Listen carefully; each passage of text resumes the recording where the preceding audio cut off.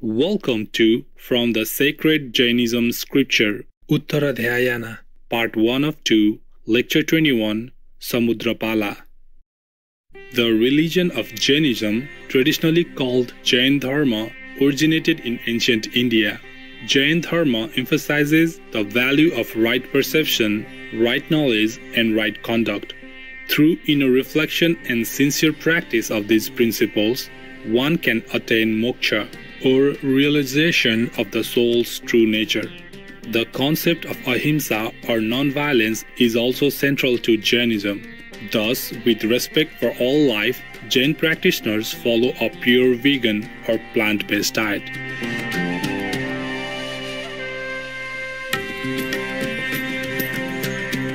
The Jain lineage includes 24 Tirthankaras or beings who share their enlightenment with others. The Tirthankaras' teachings comprise the Agam Sutras, which are the holy scriptures of Jainism. The 24th and last Tirthankara was Lord Mahavira, whose name means great hero. Born into a royal family in 599 BC, Prince Mahavira decided as a young man to pursue a solitary spiritual life. After 12 years of intensive meditation, he attained Kevala Jnana, or the highest wisdom. Lord Mahavira was known to face all obstacles with acceptance and forgiveness. He also shared discourses on spiritual truths, which formed the basis of present-day Jainism.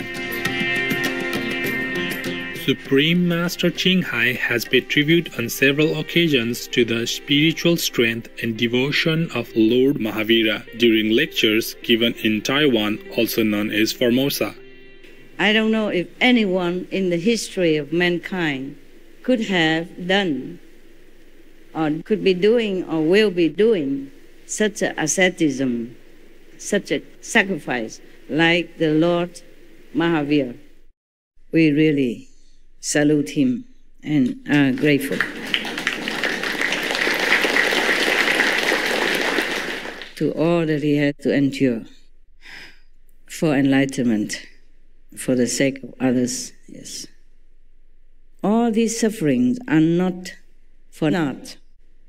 They would benefit the world in some way or another, even without the Lord Mahavira knowing, or even without the world people knowing or being grateful for. We now invite you to listen to excerpts from the 21st lecture of Uttaradhyayana, one of the most important scriptures in Jainism. This lecture, called Samudrapala, describes how Samudrapala, on his way to the palace, became enlightened at once after seeing a man sentenced to death. 21st lecture, Samudrapala. In Kampa, there lived a Shravaka disciple, the merchant Palita, who was a disciple of the noble and venerable Mahavira. As a Shravaka, he was well versed in the doctrines of the Nirgranthas, Jain monks. Once he went by boat to the town of Pihunda on business. A merchant gave him his daughter while he was doing business in Pihunda. When she was big with child, he took her with him on his returning home. Now the wife of Palita was delivered of a child at sea. As the boy was born at sea, Samudra, he was named Samudrapala. Our merchant, the Shravaka, went leisurely to Kampa to his house. In his house, the boy grew up surrounded by comfort. He studied the 72 arts and acquired knowledge of the world. He was in the bloom of youth and had a fine figure and good looks. His father procured him a beautiful wife, Rupini, with whom he amused himself in his pleasant palace, like a Dogundaga, Triyastrimsa god. Once upon a time, he saw from the window of his palace a man sentenced to death, dressed for execution, on his way to the place of execution.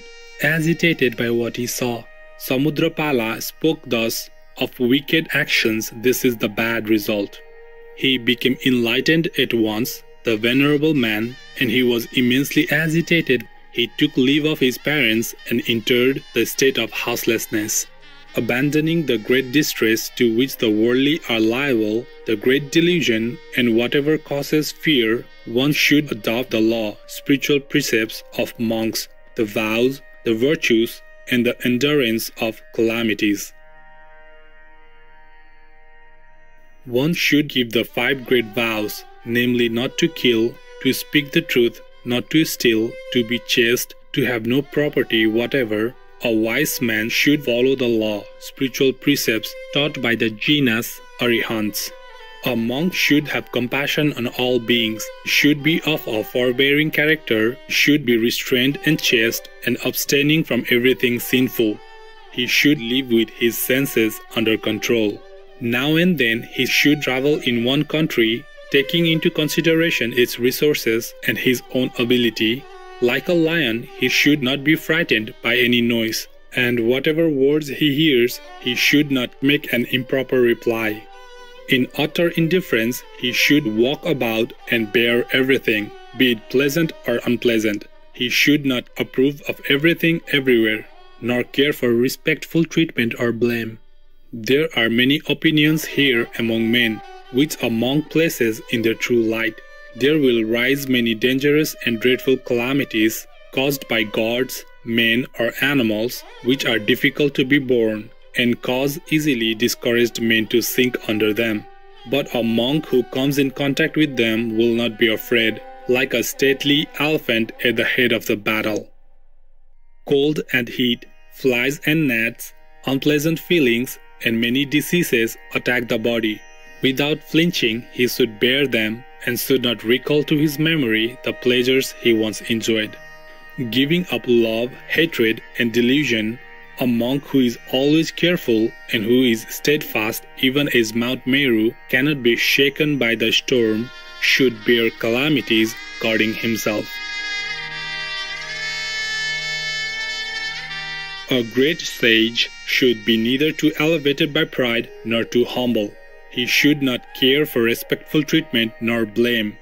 An ascetic who has ceased to act will by means of his simplicity enter the path of nirvana. He is neither grieved nor pleased by anything. He abandons his relations with men. He ceases to act, is intent on the benefit of his soul. He strives for the highest good, namely mukti, freedom from samsara, and uses the means to reach it, free from sorrow, egoism, and any kind of property.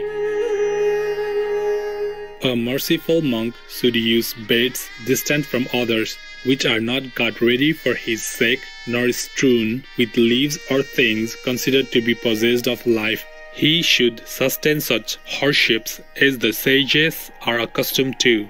The great sage Samudrapala, understanding the sacred lore and practicing completely the best law, spiritual precepts, shone forth like the sun in the sky, being possessed of the highest knowledge and glory.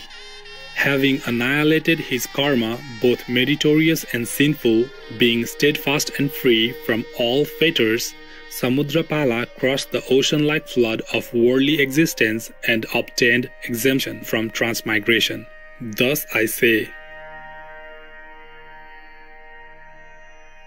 I've been vegan since my early 20s. People stop eating animal products for different reasons. For me, it was philosophical, but my health certainly improved as a result of not eating anything to do with animals. The Honorable Christina Reese, vegan.